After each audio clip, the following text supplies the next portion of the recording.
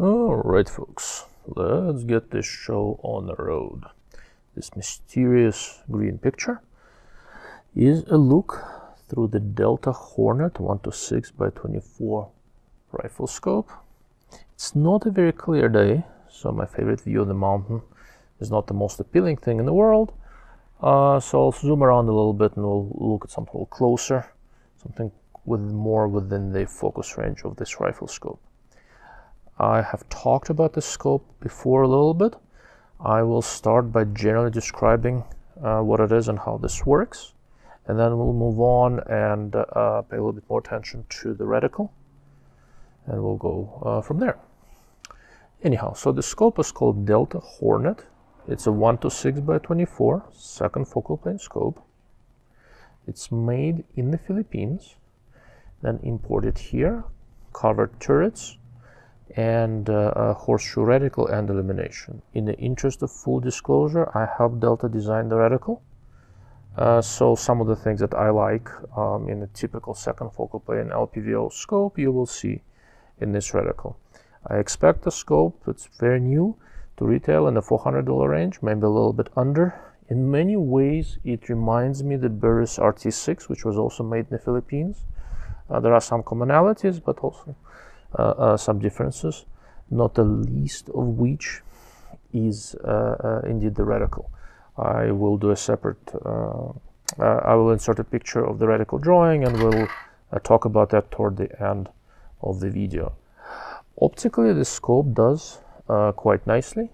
The most important thing in an LPVO in many ways is the performance on 1 power.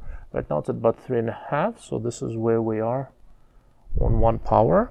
And although the camera is not perfectly lined up behind the scope, you can see that grossly the magnification is right around 1.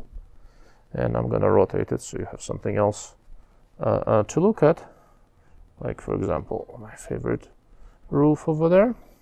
And then I'll zoom in and we'll see. The blurry edges you see with the camera are not really there, and the scope can be nicely set up so that it's fairly flat and forgiving field of view. As you go up in magnification, this is 1.5 and 2 and 3, 4, 5, and 6. This scope has fixed parallax, and the roof we're looking at is right around 100 yards away from us, which is why I'm pointing at it, and you get some idea of the overall color and imaging performance. I try not to post-process color too much, try to make it look very similar to what it has really looked like. The scope has reasonable contrast, reasonable resolution, and very faithful, really, picture reproduction. It's not very warm, it's not very cold, it's a nice neutral color. Fortunately, it's kind of a grayish day. Air quality is not awesome right now, so there's no blue sky to look at, but you can see the greens and you can see the texture in the roof. So it's optically it's a reasonably well worked out scope. I'll point at a nice diffuse background so we can talk a little bit more about the reticle.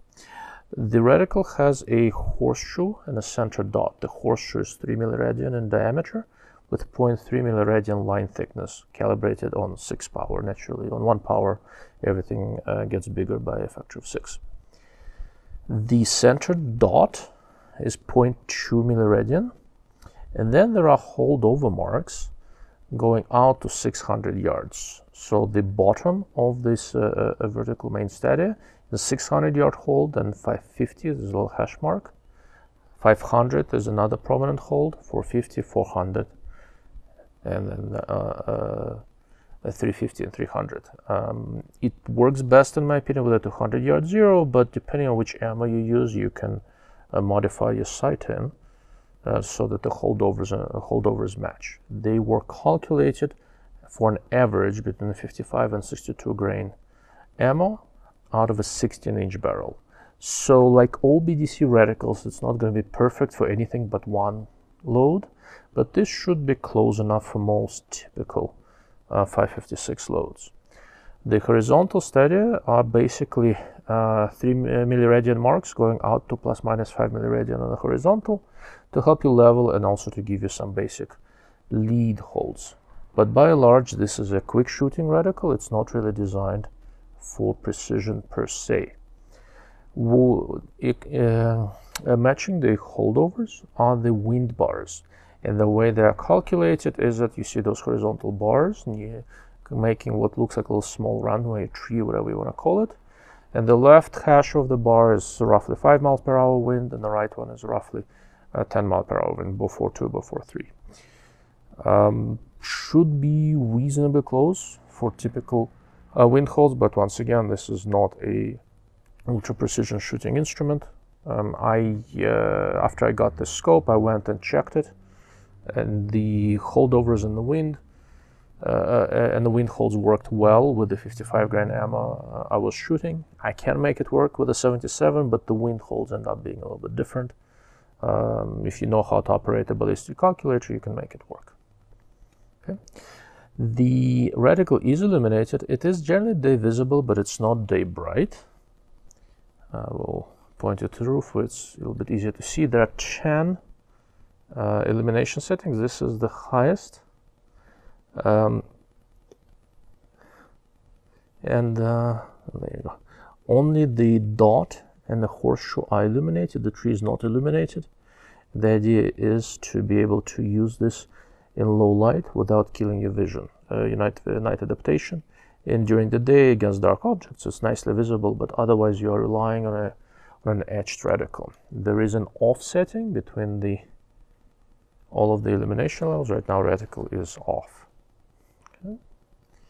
The scope is fairly easy to get behind. The reticle seems to work. I'm going to be doing some more shooting with it. I did check tracking, but didn't spend too much time on it.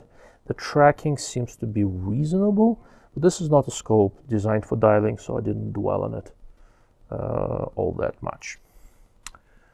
Unfortunately, since it's not a clear day, there's not that many interesting things to look at. My neighbor has a little owl in the roof, presumably to scare the pigeons or something, so let's a little bit closer. That should give you an idea of how the scope does. This is about 30 yards away from us. And you notice on 6 power, since there's no adjustable focus, it starts looking, the owl looks a little bit blurry.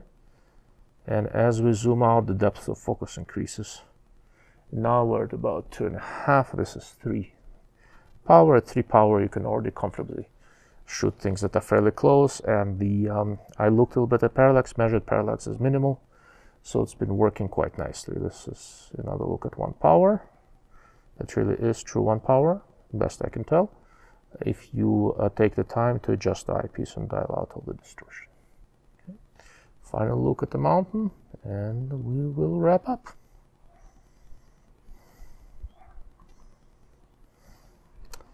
Too bad it's a hazy day. Okay, this is 6. Thank you for watching. Thank you for listening. If you have any questions, you know where to find me.